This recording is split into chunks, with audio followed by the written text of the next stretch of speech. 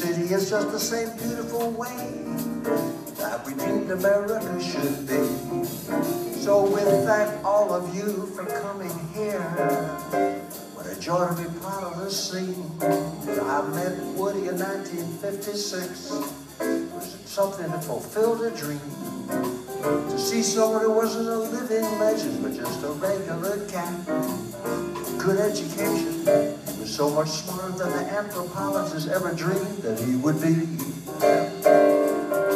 He's no longer marginalized by people who have a pretty limited lack of understanding about what this country's all about. Because he was a universal cat like Carl Sandburg, Abraham Lincoln. And like Nancy Apple, he had Elvis' soul interview before Elvis was just a little fellow was. He set the scene for all of us. One of the things we used to do back then is what we do in Okima right now each and every day. Because we shared not only our good feelings, but we shared the music so everybody could play.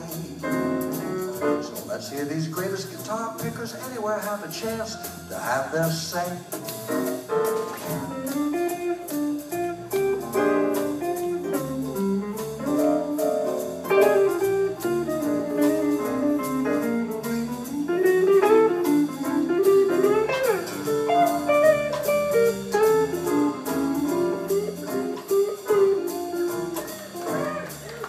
That was Mr. Terry Ware.